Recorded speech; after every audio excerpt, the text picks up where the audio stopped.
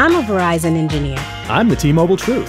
And I'm part of the team building Verizon's 5G network. And I'm here to keep them honest. Today is a really big day for us, because today we're turning on 5G across the country. Just 311 days behind T-Mobile by stealing capacity from 4G users to get there.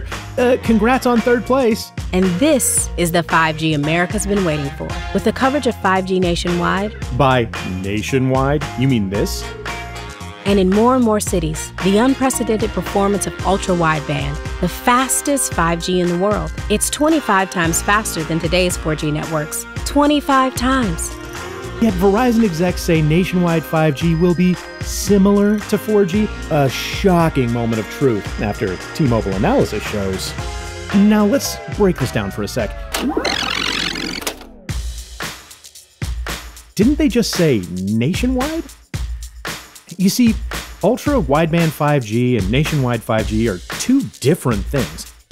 Verizon ultra-wideband is available 0.6% of the time. Verizon nationwide 5G has nowhere near 25 times faster speeds. Confused? That's how Verizon likes it.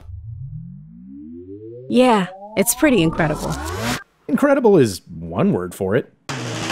I'm proud because we didn't build it the easy way. We built it right. By built right, you mean available 0.6% of the time. This is the 5G America's been waiting for. Only from Verizon. And this is the truth.